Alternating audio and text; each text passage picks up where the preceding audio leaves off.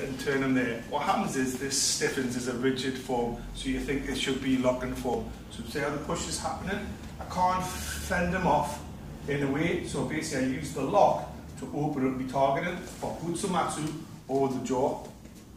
So from this, I strike to there and you can feel the tension in it. So use tension, relax into there, you can feel the push. This is tense, this is relaxed, even though it doesn't look like it. You're like, hello. And then you hit, or you hit. So it can go from here to hit here, or here, then hit here. So from that, one to there, creates my Doko movement. This holds the posture off, this is all I've got left.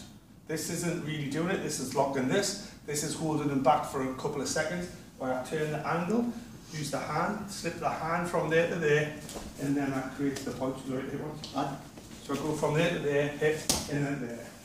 Okay, off we go. Do it again.